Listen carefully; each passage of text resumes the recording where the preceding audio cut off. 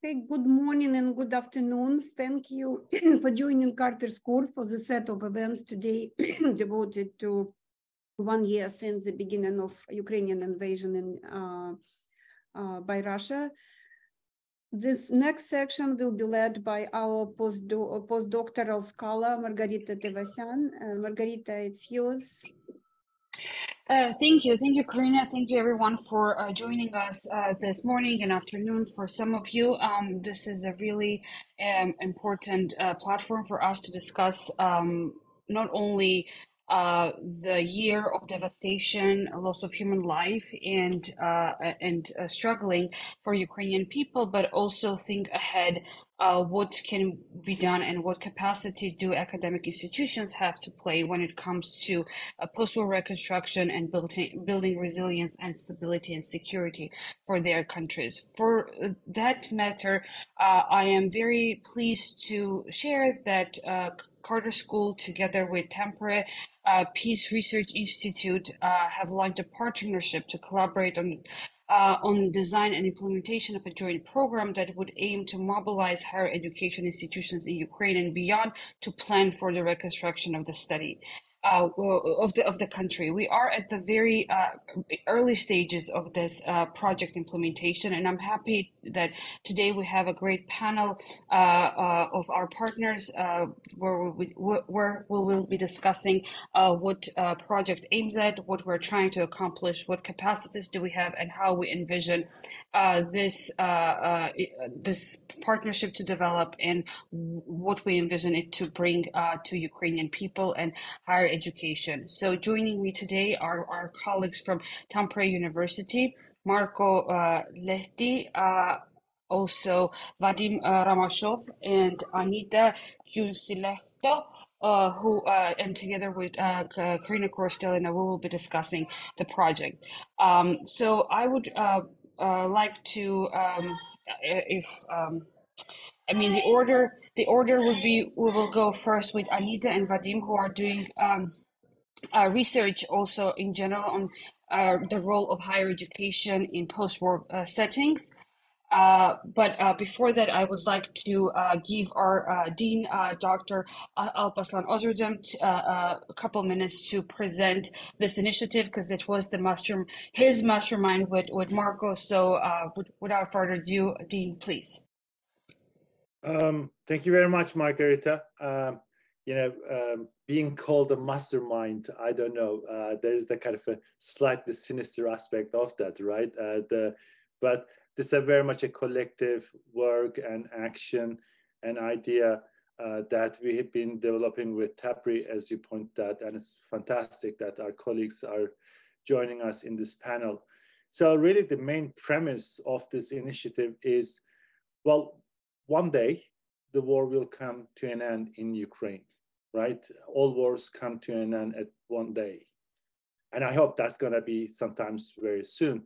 And I hope it's going to be something that will lead to a process of a comprehensive reconstruction of the country.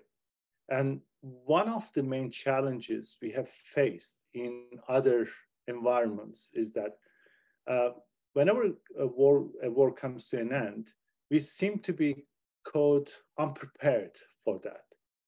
And the reconstruction process becomes rather challenging. And in fact, in the reconstruction process, we tend to make more harm than good in some instances.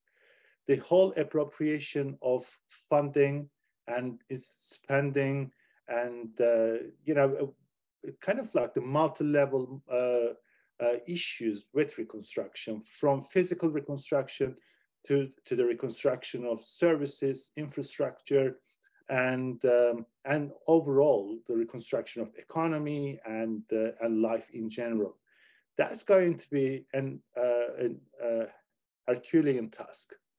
And just to avoid the kind of potential problems with it, we thought that it would be really great TAPRI and the Carter School could facilitate a process in which a wide range of Ukrainian partners, from academia to national, local, regional authorities, civil society could come together and start envisaging how that post-conflict, post-war reconstruction would look like. We are aware of the fact that there are many similar initiatives being undertaken and put together by different partners. And because of that, we are putting our emphasis as an entry point with the Ukrainian higher education system. So our idea is that by engaging, by working with the Ukrainian universities, we can initiate the process of preparation for reconstruction. Because as I mentioned, there will be sort of so many issues to consider and factor in. And also one of the things that I think in that process is going to be rather political situation. So war comes to an end, but the politics of war continues in post-war reconstruction period. And with that in mind, I think conflict resolution will need to be an integral part of our thinking.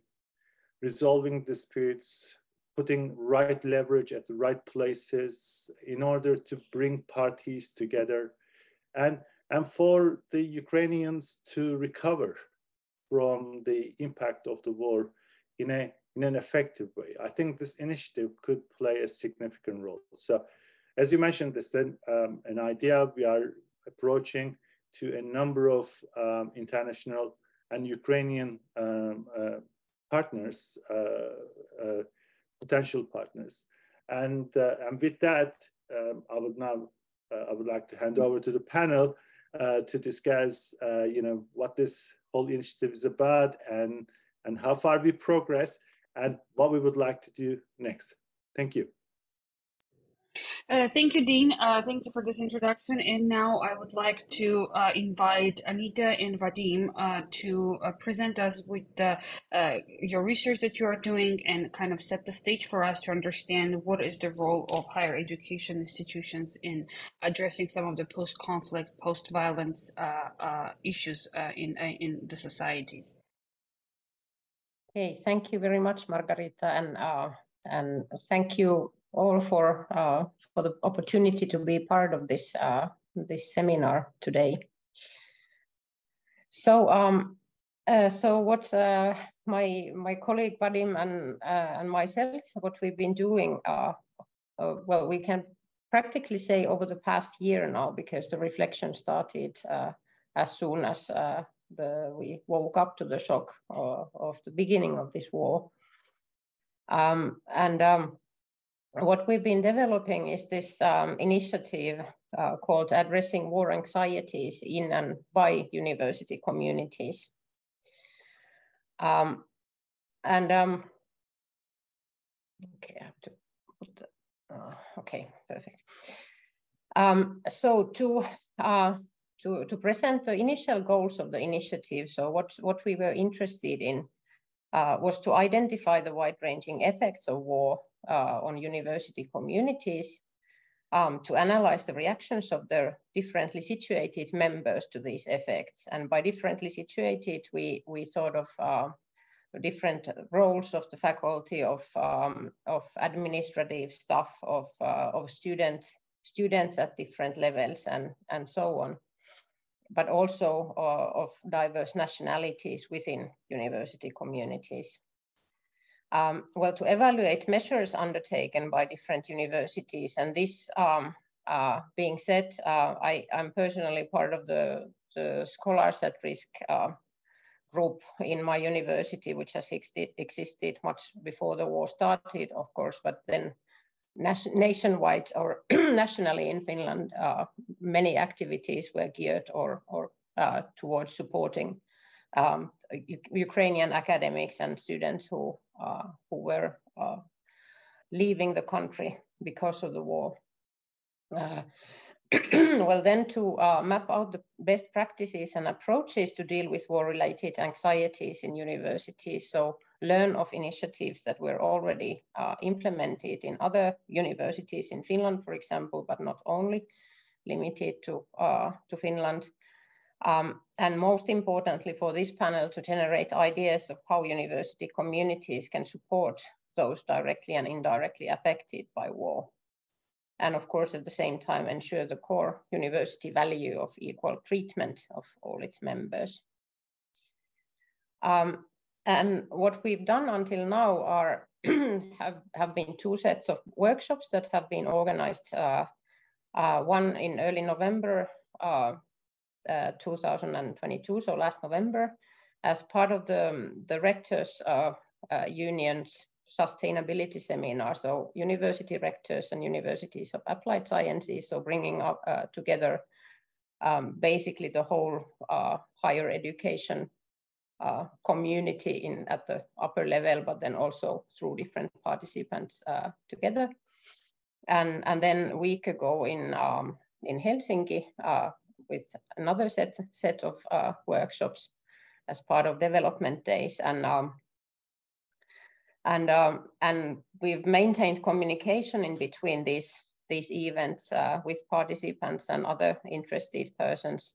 We've had some 40 people attending in person or remotely, and then also we have a broader community of people interested in this initiative and bringing their insights into these discussions also.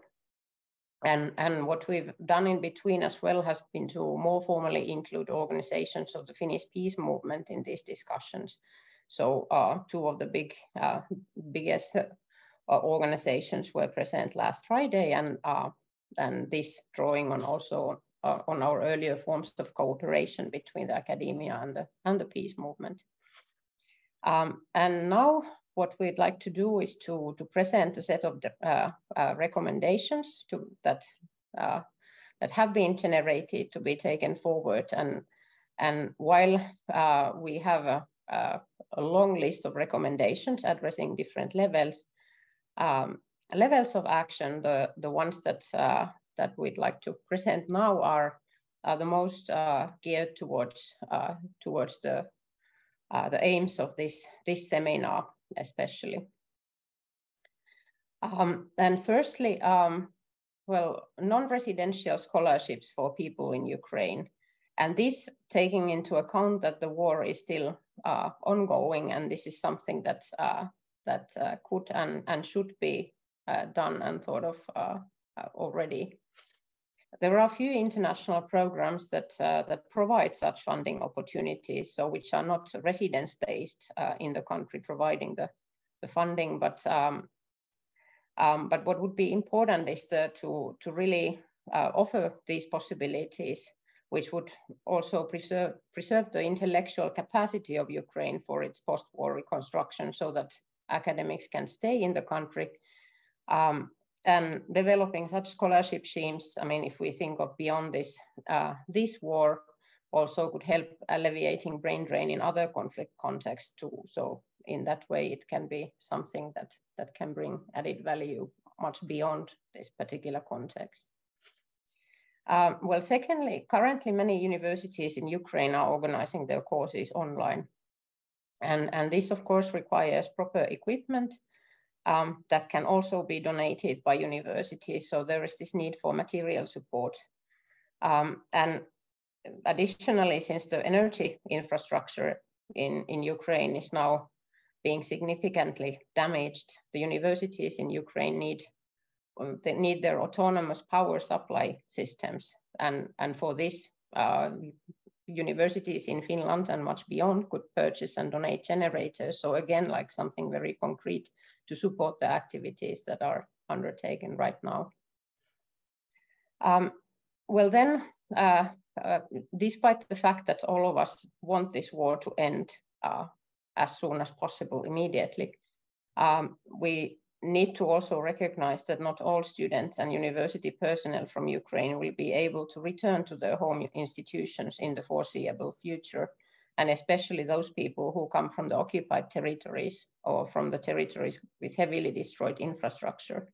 So in universities outside Ukraine need to also think of this special long-term programs and how this can help in the eventual reconstruction process of Ukraine. Well, fourthly, international students who study at universities in Ukraine do not receive enough support due to the condition that formal support is often available primarily for the citizens of Ukraine, while many of the international students are not able to return to their countries of origin for various reasons, and including ongoing armed conflicts in their countries of origin. And these students often cannot get the same temporary protection status as citizens of Ukraine. So we need to remember academic solidarity also with these students.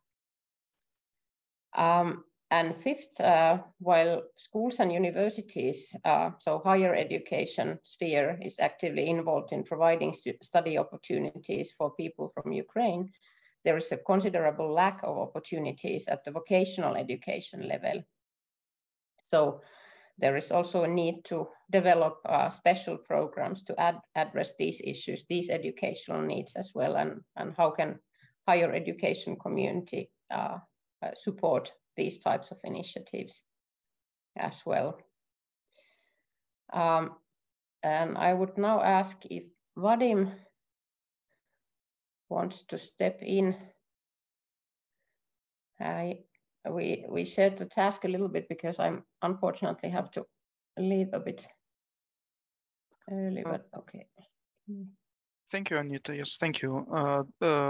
Yeah, just maybe I would add something based on, because we still had not really a good chance to reflect on our last workshop that took place just a week ago in Helsinki. So these are recommendations that mostly emerged during our discussion in late November, and in following our latest workshop, we came to the conclusion that probably we would need to focus on two main directions of our work, like what we can do at the moment. It's the first one is organize planning groups for rebuilding universities in university communities in Ukraine. That would include, of course, people from Ukraine, those who are based in Ukraine and also who are abroad at the moment, but also the communities here, university communities here in Finland, including also administrative personnel and policymakers and civil society organizations. So, and what one of these initiative is important that, of course, we will somehow rely on using online tools, first of all, but what is also an idea that came as part of this initiative of the planning group is to organize a certain platform that would keep together the scattered members of the university communities of Ukraine that are nowadays like the same, the colleagues and the studentship of the same universities now are scattered throughout the world. I don't have that maybe very sustainable platform on which they can preserve their university community. So somehow to recreate this online university communities, this what could be one of the tasks of this planning group. And also, of course, the main task of this planning group is to think about the future of when the war will end and how to reconstruct the university communities already in more material sense already in the country. And the second direction of our work is exactly facilitating the everyday work of universities in Ukraine. So thinking about their material support and also some online tools that we as university community here in Finland can somehow facilitate and help. But of course, because, for example, those issues like autonomous power supply system generators, this was especially acute in autumn and approaching winter. Now maybe it's getting less acute, the situation, but of course there are many other needs, material needs of the university communities that must be addressed. So what is important is this, the mapping of these needs is continuous, careful, and based on this mapping, we would somehow create the additional plan how to facilitate the everyday work of universities in Ukraine. So yeah, this would be probably my few Thank points. you.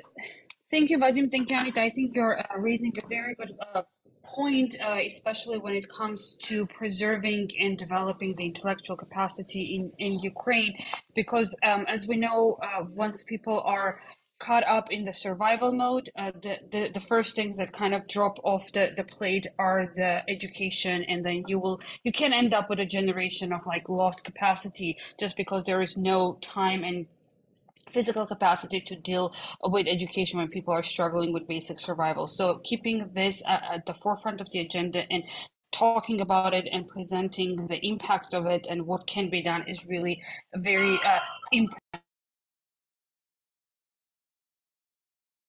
Sorry, my toddler. Excuse me. So now I would like to give the floor to Marko, who will present, I think, what we were thinking, kind of a larger thinking about how this project and how this collaboration and emphasis on education fits in general into a larger scheme of things of creating stability and sustainability also in Europe, and how it can be one of the pillars to having a more more stability in Europe by the virtue of Ukraine being one of the largest countries on the European continent, and how this war is actually shaping the rest of European policies. So Marko, please. Yeah, thank you very much. You promised quite a lot what I plan to do. I'm feeling really humble after listening to the first kind of keynote presentation, and also after listening Anita's and Vadim's very concrete suggestions. But especially, I think that my first thinking after listening at the long presentation at the beginning, that what I, as an outsider, can bring into this picture, that what is kind of added value that I, us as a kind of a Finnish scholars or US scholars can contribute, and I think that has been also starting point of my thinking. So it's obvious in one hand that's this kind of a project which is supporting and empowering Ukrainian higher education capacity to reconstruct or to contribute to peace building is certainly needed, and that it's quite significant elements of building kind of resilience and whole Ukrainian civil society, which is has appeared to be very, very strong, but I think that they are still needed of any different kind of support for capacity and capability to cope with the stress, and I think, as was said, I think in the beginning of this panel, that all wars come to end in one day, and I agree, and hopefully it comes sooner than later. I'm a bit more pessimistic on that case than the others are. They maybe lasted very, very long, but it's also important to think about that when the war in the fight kind of come to ends in the forms of fightings, it continues in the mind of people, and that we need to think about. I think this is the main call of all this kind of rebuilding, to create a trust on peaceful future, that the people trust that these will be kind of you can build about your own life or life for your children in the future. That has been ruined, drastic terms in Ukraine. It has ruined in whole Europe in many ways. That because we in many parts of Europe we believe that the kind of interstate war belonged only to the past, and at least it's somewhere in global south or another part of the world, not in Europe. And I think that from the Finnish perspective, this experience has been very strong, and I think the kind of even the vicarious kind of experiences that we could be one instead of that. Same way, like in for example, in our neighboring Estonia, which actually celebrating its Independence Day today, and I would like to have celebrate this 24th only as Estonia Independence Day, not as anniversary of this kind of war in Ukraine, but this is how it is. So I think I'll think about how we can contribute on this kind of a support of higher education, not building in also not giving a material support, or not giving is kind of a tools, but starting on building processes which recover the trust on peaceful kind of trust on peaceful change and trust on peaceful future, which has been so much and destroyed. And saying these, I think that's how we can end it.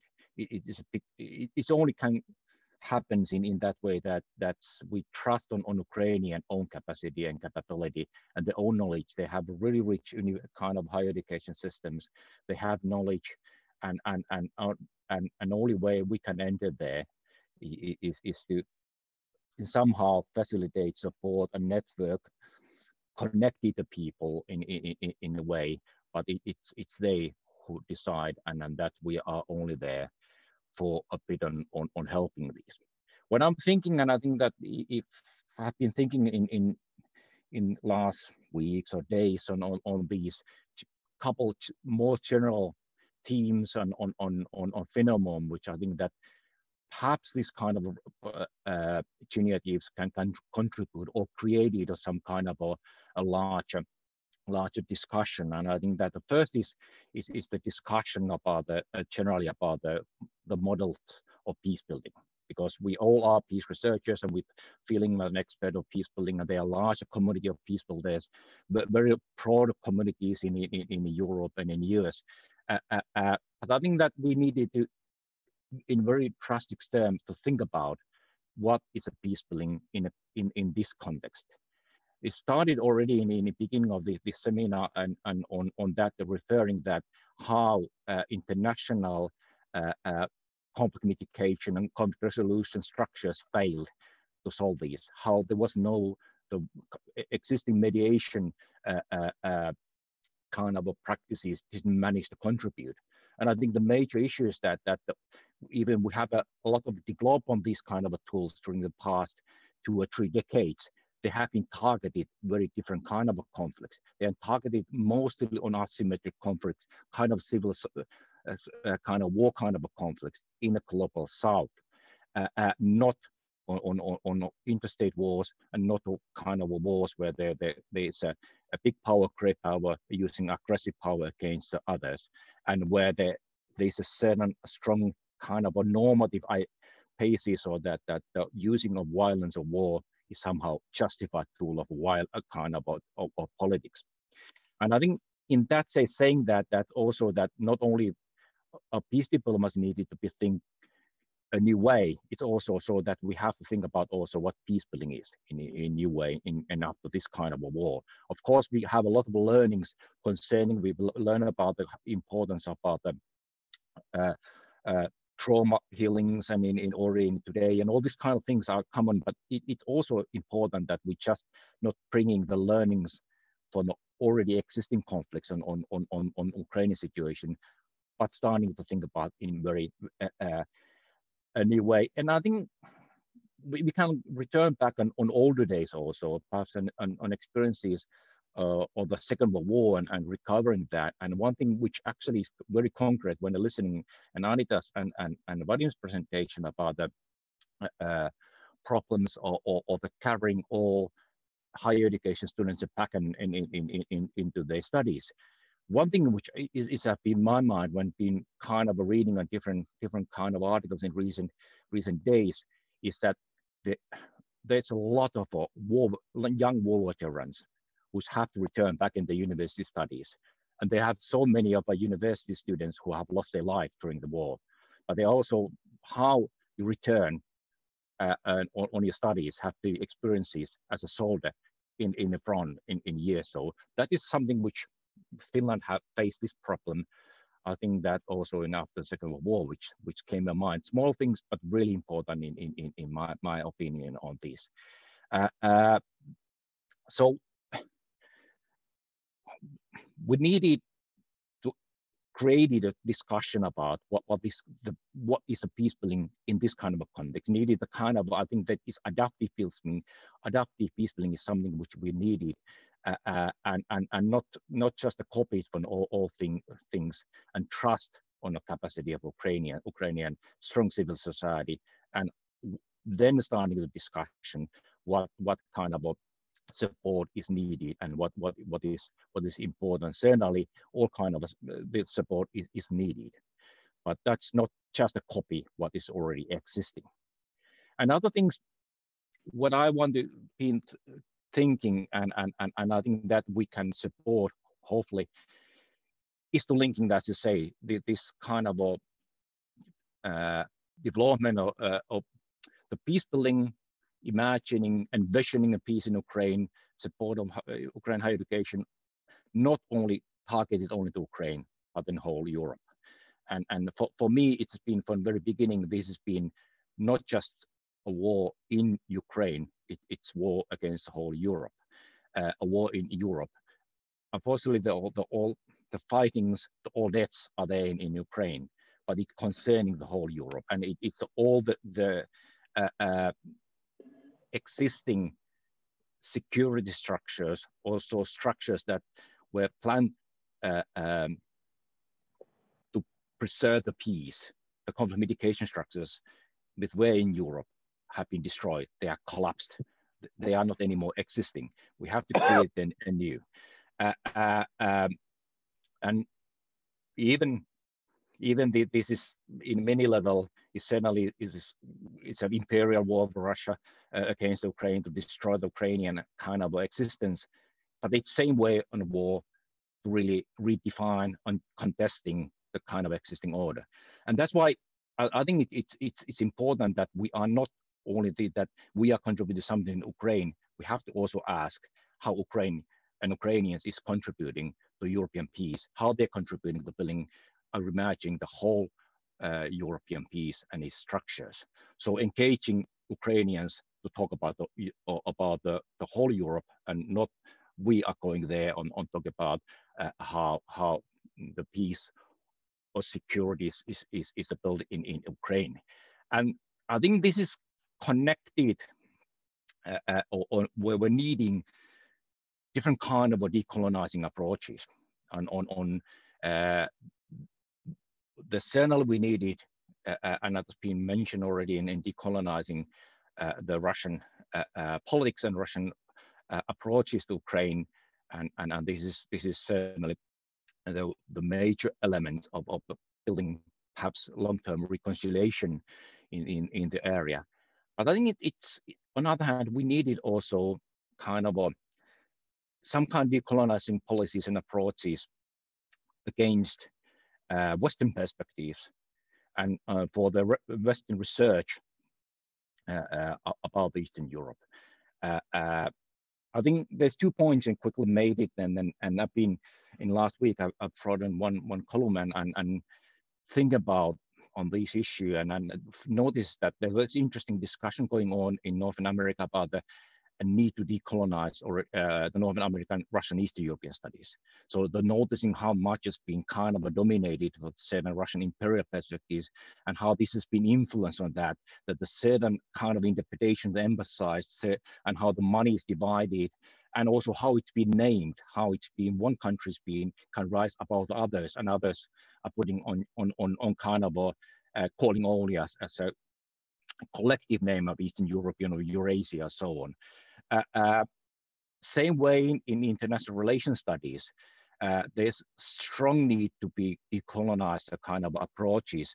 So especially looking about the IR realistic, it is obvious that in their discussion, the sovereignty of Ukraine and other East Europeans is somehow less than the big powers, and they are more ready of understanding kind of interest or security interests of Russia and other big powers. And I think that we needed to change the way of thinking that's if we want to have recreated a peaceful Europe of seeing accept kind of respecting that all sovereignty is equal and all perspective. And this is much already based on much ancient division in Europe, which go back on the days of Enlightenment, when the Eastern Europe was kind of invented as an opposite for the Western Europeans. It was the mirror through which the Western Europeans built up their image of their own superiority, and use that. And Larry Fulf have written an excellent books about that. And that's been kind of dominated of Western European perspectives towards the kind of Eastern Europe in general and Ukrainian in kind of also. So that is not really listening their experiences, seeing that they are somehow more backward and that they know the things are better. And we have seen several times during the kind of a war of this taking place, that the kind of experiences of those people in the East are seen somewhere less important.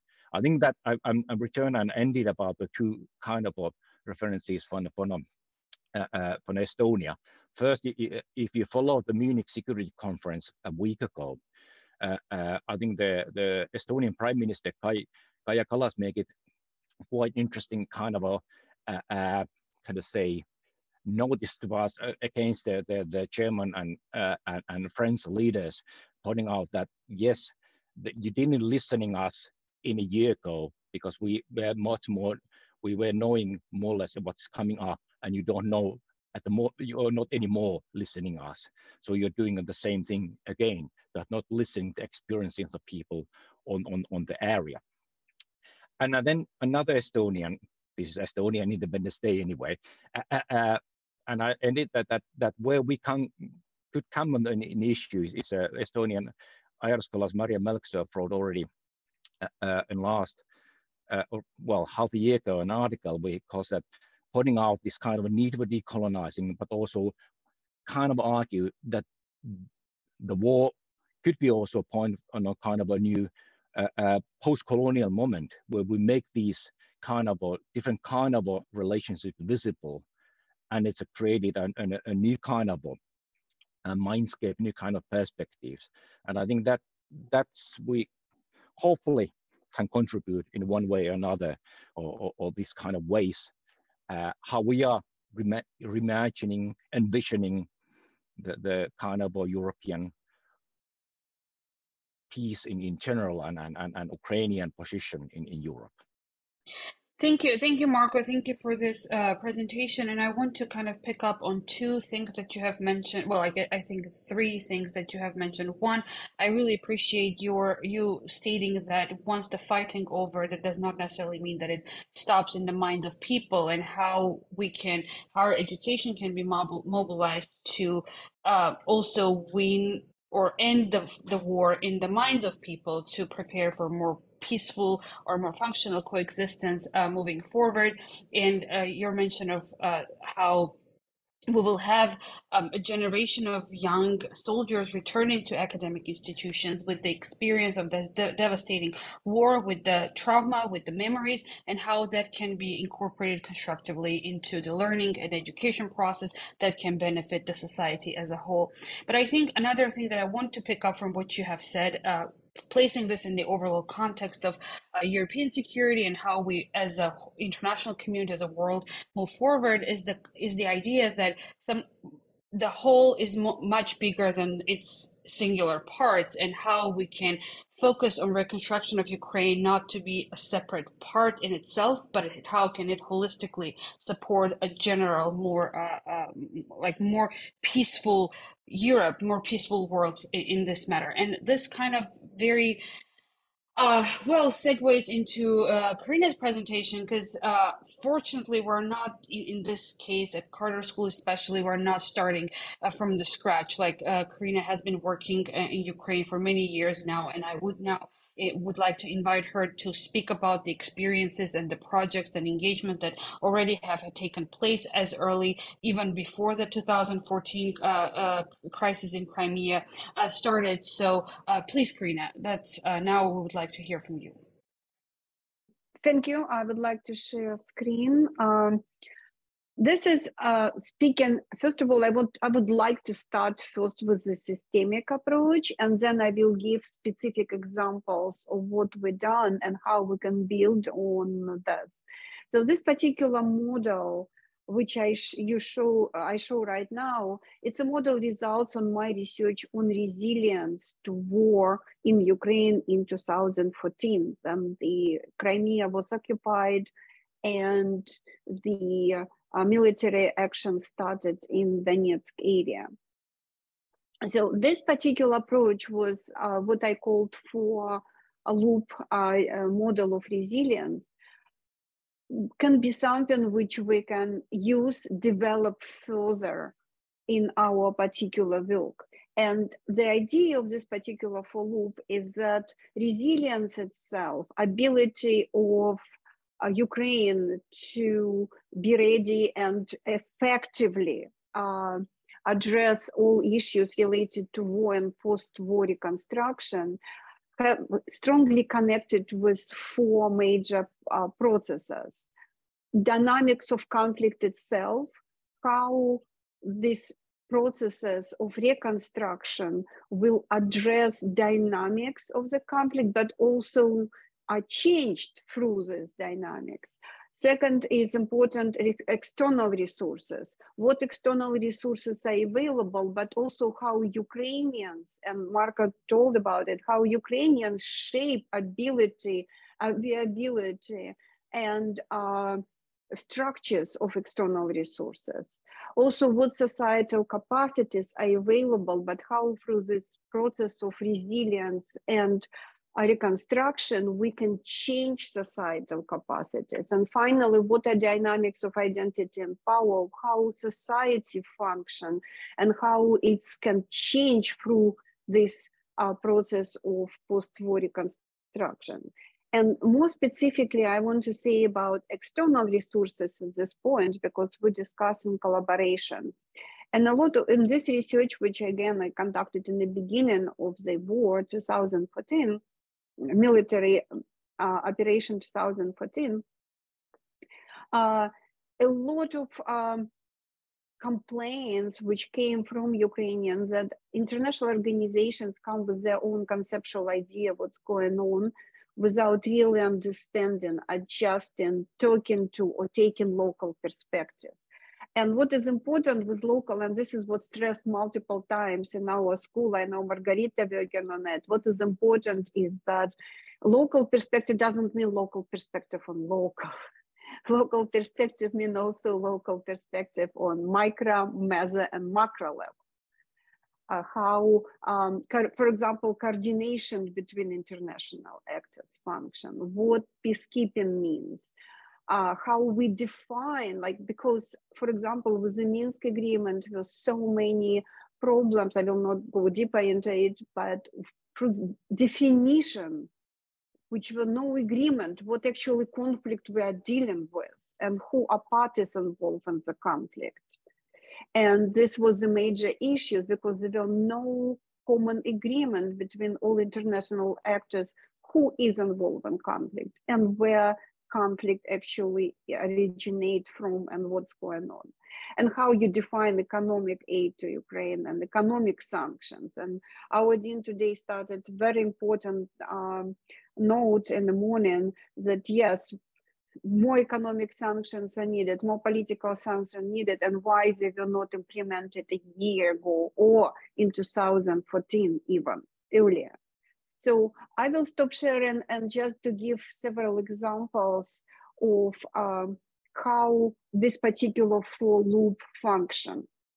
For example, we done consultancy for OSCE, Organization for Security Cooperation in Europe, on how to work in a conflict zone of Donetsk, how to create dialogue across so-called line of contact. And I myself conducted multiple trainings for representative of OSCE, also for Security Council of international organization in Ukraine, which include multiple embassies, USAID, GSS, and so on. I worked also with another important work is to increase capacity of universities to help educational system in Ukraine. And it was a big project supported by Germany on how to engage history teachers in this entire Eastern Ukraine into promoting ideas of peace, promoting ideas of positive peace, not just negative peace, how to engage with local communities, how to address issues related with ongoing war and so on, because a lot of history teachers were not ready to address a lot of problems in which arise in classrooms related to Crimea, related to Donetsk, how to prepare, how to make history teachers active agents of change. And universities were very important, pedagogical universities were very important part of this process. And another two projects which I want to highlight exactly will show how we can help universities to become centers of community. One project which is now on pause, but we really hope, and State Department agreed that we will pick up as soon as we're ready to pick up with the situation, is it's education of students in Kharkiv University to how to work in communities, how to create change, how to address conflict, how to work with stakeholders, how to bring change in small communities, which particular administration work with, for example, small regional, but also work with NGOs, and prepare the students, give them all this knowledge and send them for internships for 3-4 months in during this entire semester in these organizations. So they not only will get employment for the future, which start happening, but also they address a lot of needs of these organizations. And it was unbelievable to see that we had this roundtable with multiple organizations which we invited to Kharkiv, which was few kilometers basically from the occupied territories at this time. And we had like even Red Cross, we had multiple other organizations there, and they all told, we want the students today. And our roundtable was just, okay, how we can address needs, what we can do. So, but they were ready and they wanted students as soon as possible.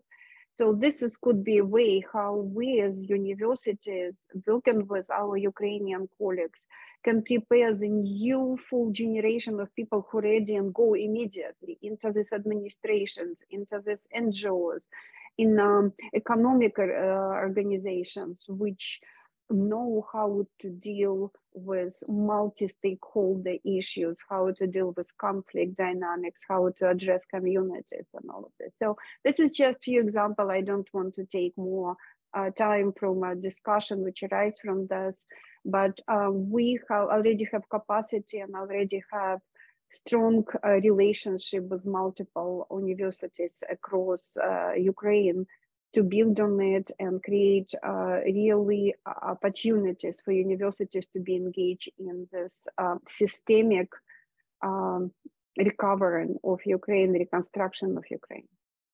Thank you, Margarita. Thank you, Karina. Really impressive work, and I think very important to, and it's very important to sustain it. And I want to, with the power of being the moderator, I would like to take only a couple minutes to kind of add to what you have said, or especially to emphasize the participation of locals and locally driven process of this reconstruction. I think one thing that I want to share, that this particular approach that TAPRI and Carter School are developing, is the participatory development of peacemaking and reconstruction agenda in Ukraine together with partners from higher education. I think practitioners would tell you that peacemaking and reconstruction and like working towards peace is always about learning. It is learning not only the issue, but also learning what the future will look like and envisioning what and co-creating of this shared future. And I think this is, as Dean said in his opening remarks for this session, far too often we see how reconstruction efforts sometimes are doing much more harm than good. And I think here what we are trying to emphasize and we're trying to change is the vector of learning, as Karina, you also mentioned. very often there is the vector of learning that comes from international community is that we meaning collectively hold the knowledge, and we are educating or bringing that knowledge to the locals and trying to force them or encourage them to use the methods, the approaches that we have in the West or wherever our localities are, without understanding that there is a lot of local capacity, local knowledge, and local ways of doing that we in the West or outside of this community can also learn and improve our practices, improve our approaches. And I think this type of program that we're trying to design and implement precisely emphasizes more symmetric learning process, where not only our partners in Ukraine can benefit from understanding how higher education can be organized to benefit the reconstruction, but also we can learn and understand what are some local know-hows and knowledge that we can also adapt to deal with our own conflicts in our communities.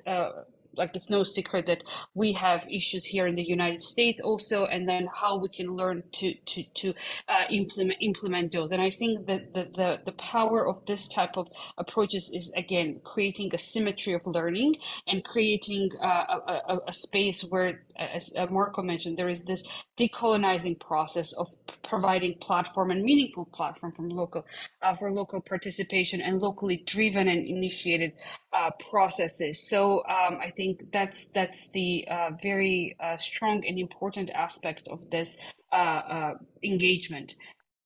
Margarita, if I may, I just really want to say very interesting fact, which have a lot of reflection. Everyone knows there is an upcoming ISA conference, right? Mm-hmm. And I was really interested to do like additional research, how many papers will be on Ukraine, about Ukraine, and so on. And to my surprise, really localized, specific on Ukraine, specifically dynamics in Ukraine. There's only one session, war in Ukraine. A lot of other papers are about how war in Ukraine impacts something else. And this is very important because really deep, a lot of people have opinions about Ukraine, but really deep knowledge about Ukraine, really research done on Ukrainian dynamics, it's very rare.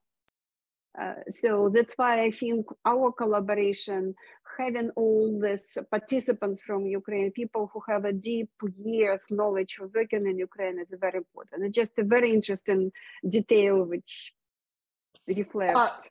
I appreciate you sharing this reflection, because one last point that I wanted to make before opening the floor for questions from the audience and answering some of the questions that already have been posted in the chat is that how we can also, through this engagement, elevate the local expertise to be global expertise.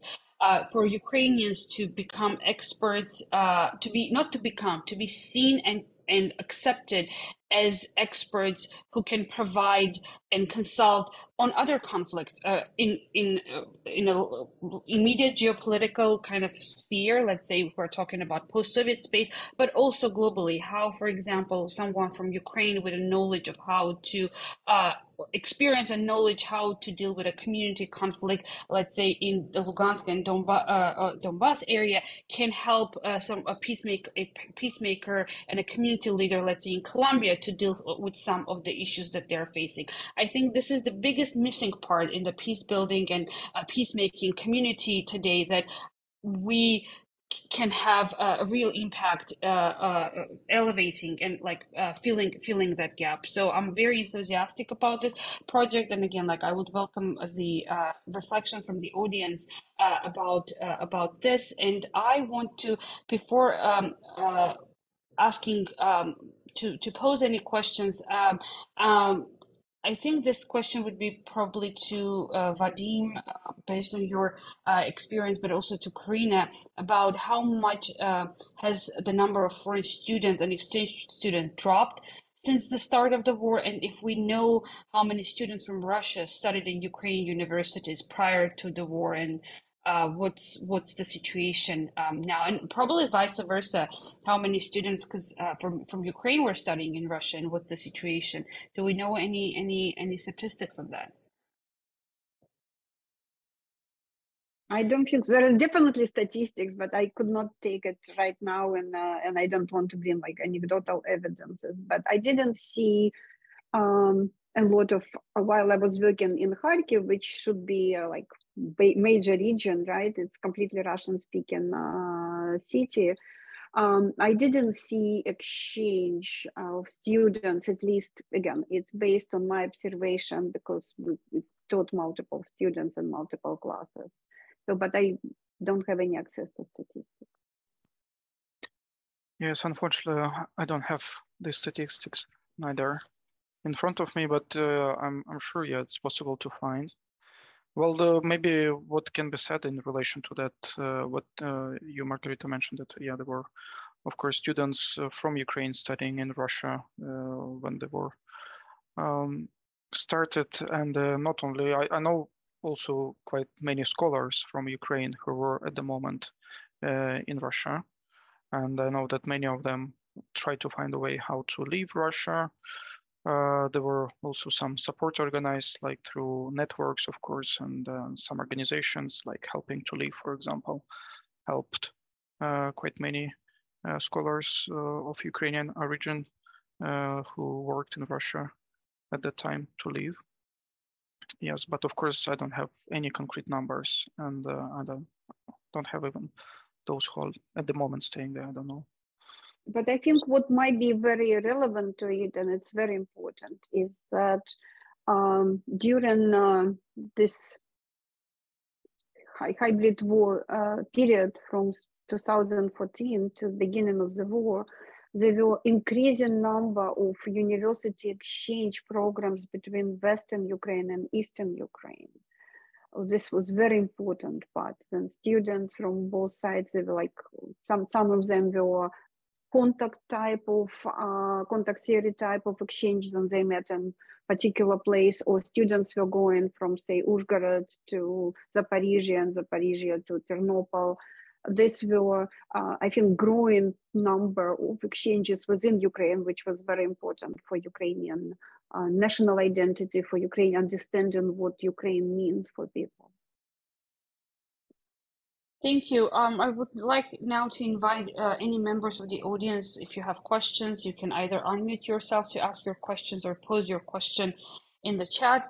And as we're waiting, I want to kind of ask and get us collectively to think about it's been a year that the war in Ukraine is unfolding, and unfortunately we don't see any significant signs that it's going to end anytime soon, let's say next month, next week, or but at the same time things keep happening in the world, elsewhere in the world. Earthquake in Turkey, and then other global crises may arise. So my question would be how we can collectively think about how to keep engagement going when there is this international, I would say, short attention span. Once some other urgent things happen elsewhere, the international attention is shifting. We've seen that happen in Syria. I mean, unfortunately, that might happen in Ukraine. What would be our capacity in the field of academia to keep the spotlight, to keep working and sustaining the international engagement on the conflict in Ukraine?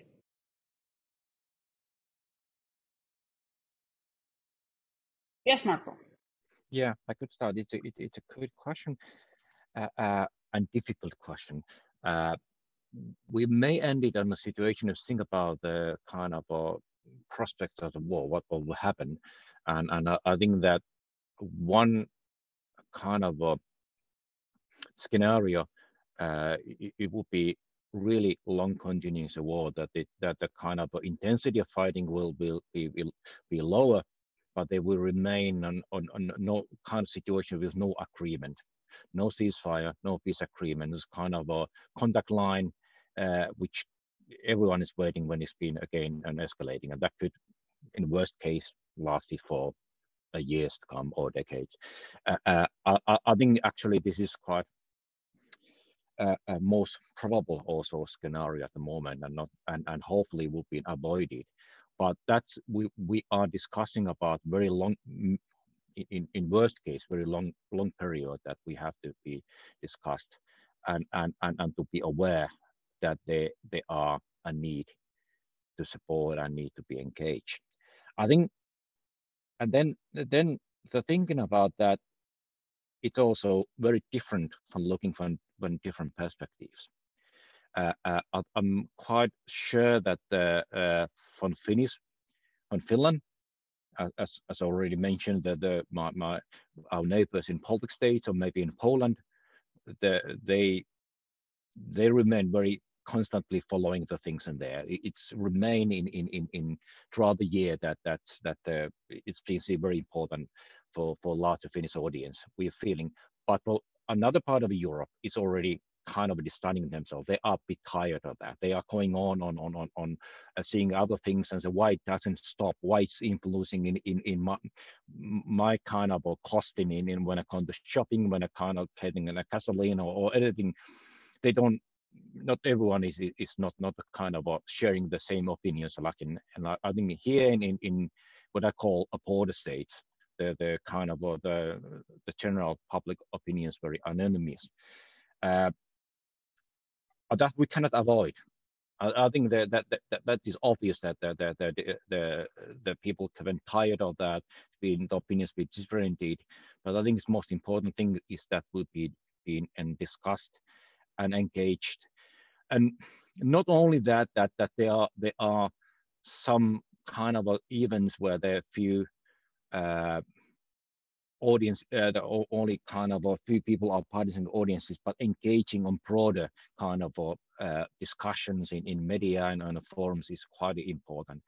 I just talked in last week when we was sharing some opinions about the development and Russian European studies in North America with a colleague in Toronto, and so what has to bother me is that there's so many kind of Ukrainian scholars now in North and America and in US and Canada, and a lot of events are kind of organized, but there are very few people who usually participating in these. So it have to be so that's supported, that it's kind of also academic voice is and Ukrainian voice is heard it beyond on very kind of a narrow kind of audiences where they are, and I don't know how, but it is important.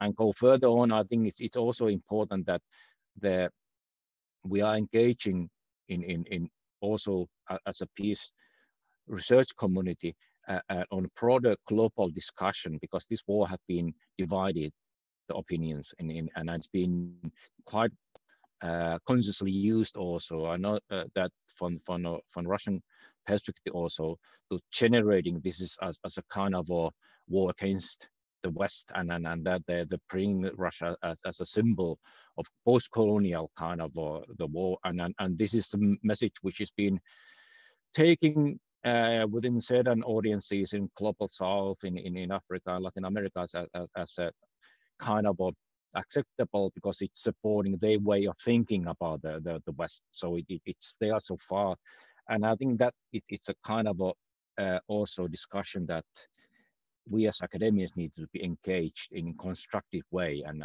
not just to make it visible that's this kind of a discussion about the colonialism, colonial rules, colonial ties are very complex and complicated, and this perhaps support also to bring this in the mind on the people and understand it better, that how much is also contesting the existing structures of multilateralism and capability of peace building in general, not only in Europe but in also globally. Thank you, Marko. Anyone? Yes, Vadim, I think you want to add. Yeah, just to address this question regarding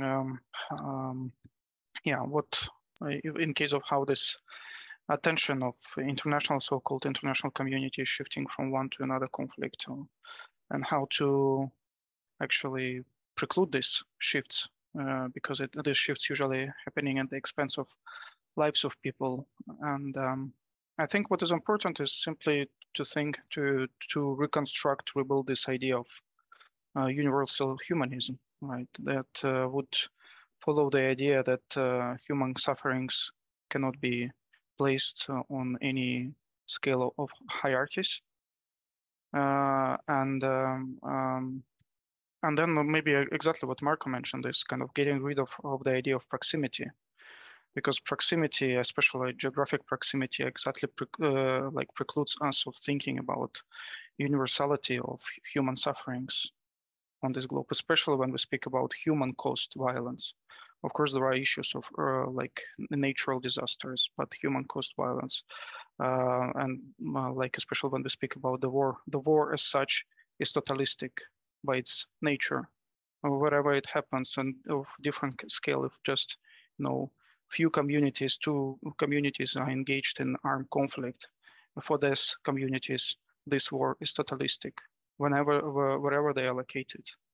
And this kind of mentality, I think, should be somehow adopted by the so-called international community, and including, first of all, maybe peace research community.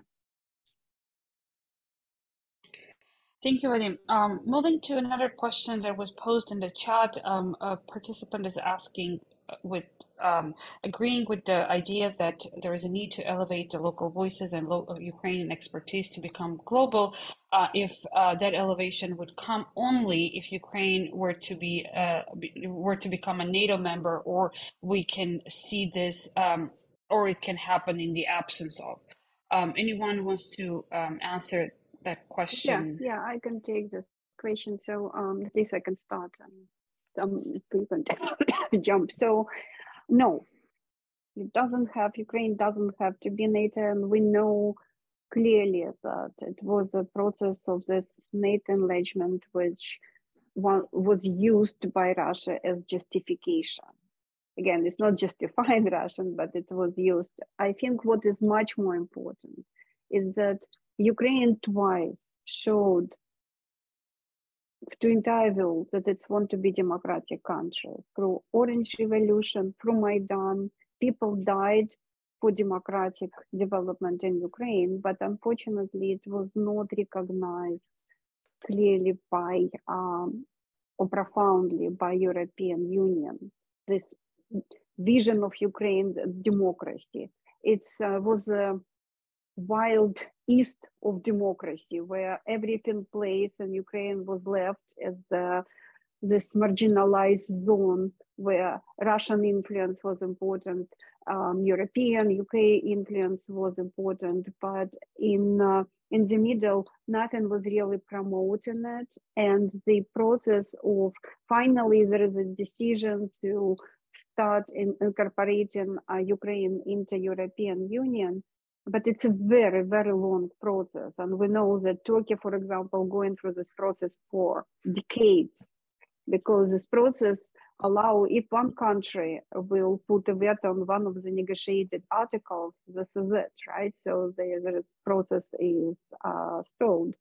And in this situation, I think the recognition by European Union, the importance of giving voice to Ukraine, giving opportunities for Ukraine to be incorporated and deeply influence the European dynamics and politics. This is where it plays also. Ukraine is a part of European Parliament, right? So this is what another way where Ukrainian voice can be elevated and presented. But again, I think if we look at it, if we look into what happened in Georgia, what happened first in Moldova, then Georgia, right? And then in Ukraine, these occupied territories by Russia multiplies, and long, as Marko told us, long-term conflict can exist and persist for years, right? So you can see that this will help Ukraine to really stand for itself, but also be recognized. So, but it doesn't have to be NATO. So it's probably a longer answer, but it's very, very important for the whole world to recognize there are other ways to give voice to Ukraine. I could continue because I think that, yeah, NATO issues is also important also for the Finland. We have been waiting for the acceptance from, yeah, now from Turkey and Hungary, and how I'm seeing that, and first to cover the, if there will be some kind of a peace agreement or ceasefire achieved in Ukraine, it certainly would need very exceptional guarantees. It would be different than kind of peace agreements in civil society or small between two small countries. So the only way it could be sustainable, it needed really heavy, strong guarantees for someone. And then the question, what this could be, I have not found a real a solution. Maybe it's a NATO, but it's a seed of our next conflict. So only in case, especially if somehow the Russian regime doesn't really change, and which is not expected. So, but still being kind of a agreement we achieve, and that comes from the importance of military alliances on these times. And I think that we are not kind of be escape on that kind of realities and how it happens in also in Finland.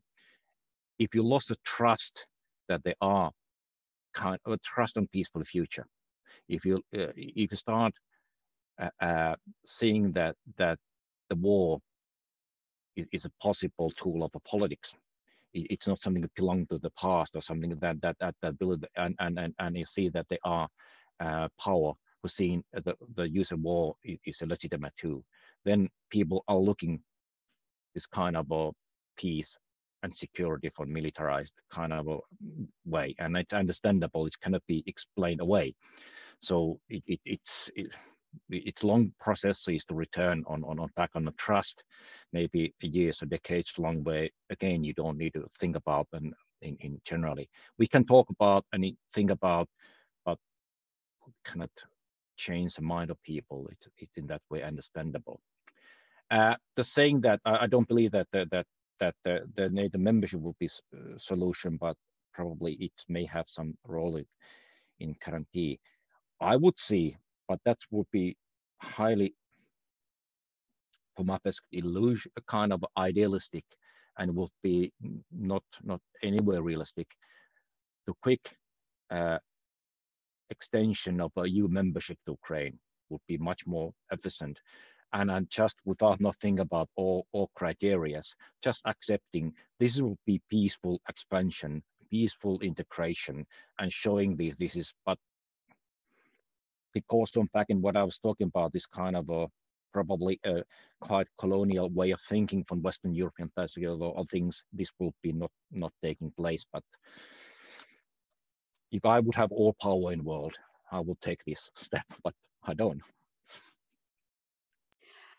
And I very quickly want to kind of put my 2 cents in this bucket and say that I also don't believe that NATO membership is a precondition for elevating these voices. And I think we need to differentiate between the political processes and also the processes of knowledge creation and academic development and like developing of the expert field, and conditioning expertise with the NATO membership has a larger implication for other countries in the world, which means that, let's say, someone from Rwanda, their expertise will never be elevated because they will not be, or like the prospects of them becoming a NATO member are like non-existent or very slim at the moment. So again, I think in the academic community, in the expert community, peace building community, we should think about how separate these processes and run them in a parallel constructive synergy with the process of democratization, but also elevating the local voices. Yeah, so that those were kind of my two cents here. Any other questions from the audience?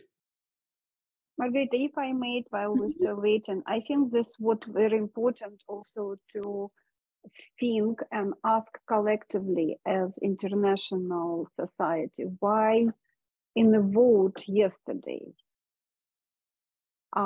we saw that 32 countries abstained from the resolution. What was the reason for that?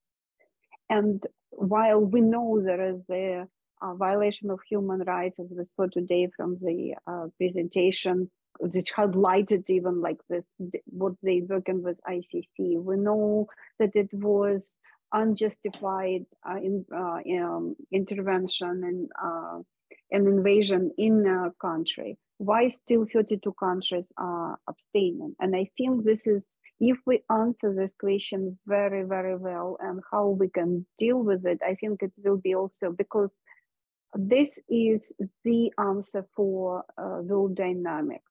Why still there is the abstain and there is why still support for what Russia is doing. Unfortunately, and that brings me to a question, a very controversial probably, and I would like to pose both to the audience and to you and my colleagues. We spoke about, I mean, resonates with a lot of what we have been talking about with the support to Ukraine higher education system to overcome, to rebuild, to build resilience. And I know now it is not the time, and Ukrainian society is not ready to talk about reconciliation and like cross-border initiatives.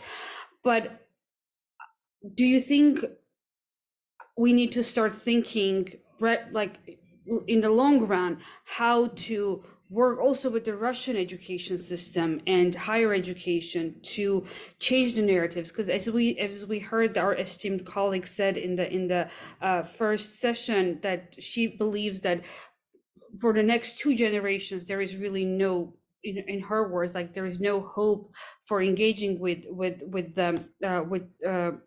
Russians in general because of the propaganda. However, if there is no change in the education system, there is no change in narratives and how history will be written and taught in Russia from today and for the next decade, will condition the future of this relationship. So do we see a place for us in academic world to help shaping more inclusive narratives on both sides? Well, I would like to see us of that. The situation has it's very difficult also for me on thinking how it's possible, and I think that this conflict, this war, has been much closer to me than any other will have been following, and it connected with the perhaps with our kind of also national narratives, and it's really kind of push me in on edge to think about an inclusive way and then easily to follow back on stereotypic way of thinking. The question is just, which I don't know. I know what is needed. We needed a kind of to reconcile. We needed a kind of connect the people, but we needed also the change about the well. I return back another word which I used, the decolonizing the collective memories, decolonizing way of thinking about what you are, and open up. But I may end it up at the same solution that it takes a couple of generations. But maybe, Vadim, you are more optimistic that you see that there are changes coming. But that doesn't mean that we should not think about and push it and believe it, that it will take place in one, that it's a directions in some day. Margarita, if I may, I want to share one data which can help probably to understand what's going on. This is the research from Levada Center on the support for war in Ukraine, in Russia. And this is a very, very telling. If you see here that nothing changed, despite what was going in, like all this setbacks, lost, it's basically very, very, very, very similar. And why is it? It's because people in Ukraine, in Russia, do not really receive any real information. They live in this bubble of propaganda. They receive only, even the idea was that so at least 200,000 soldiers killed in Ukraine, it should impact society somehow. It's a big, no, there is no impact.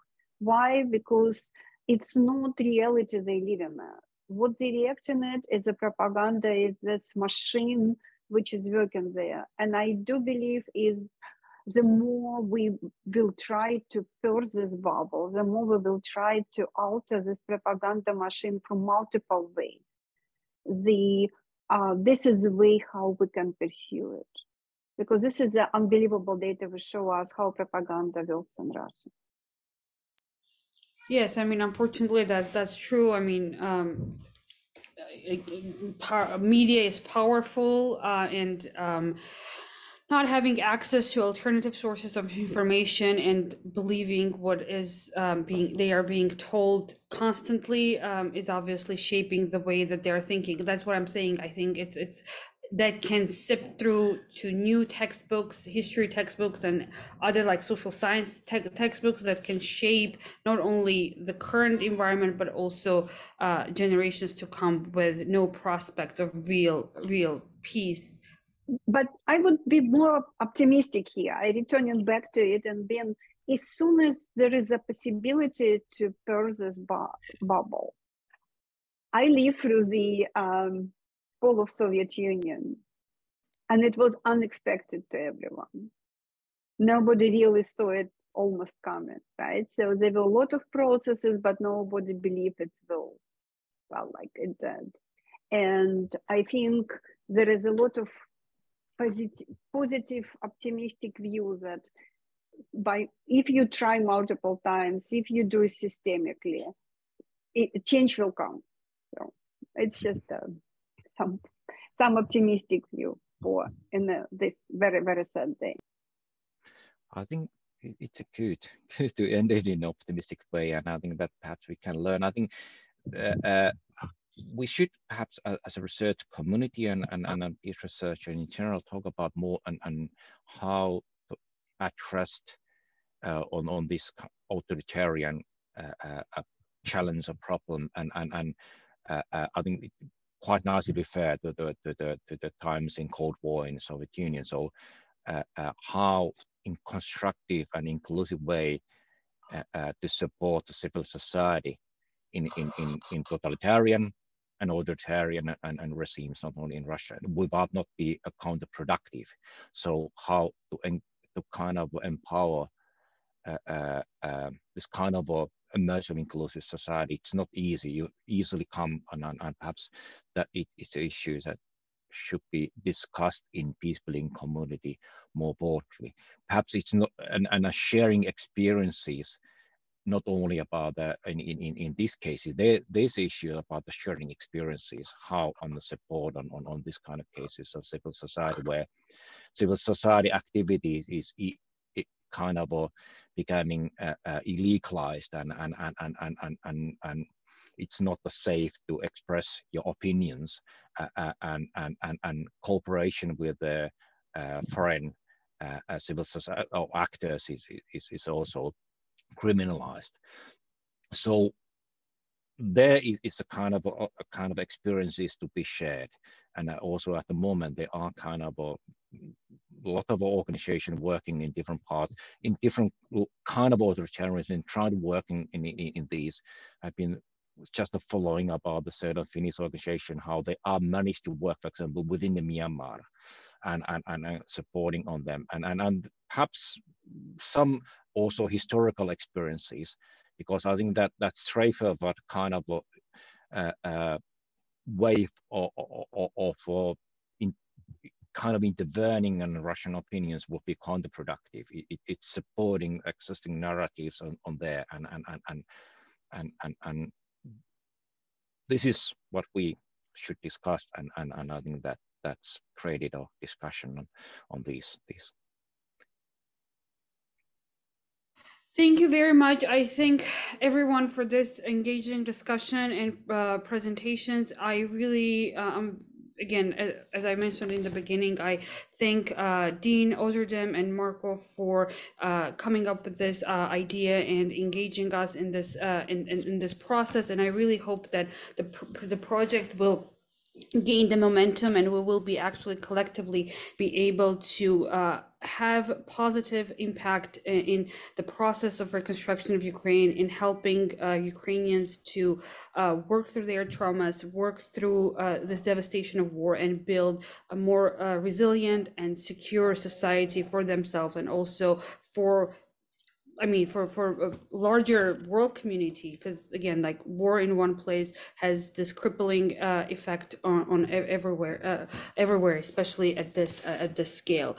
I thank our audience for joining us, and I encourage you to stay on. We will take a 30-minute break, but then we have another 2 very engaging sessions, and I really hope that you can stay with us and hear other great speakers that we have lined up for you today.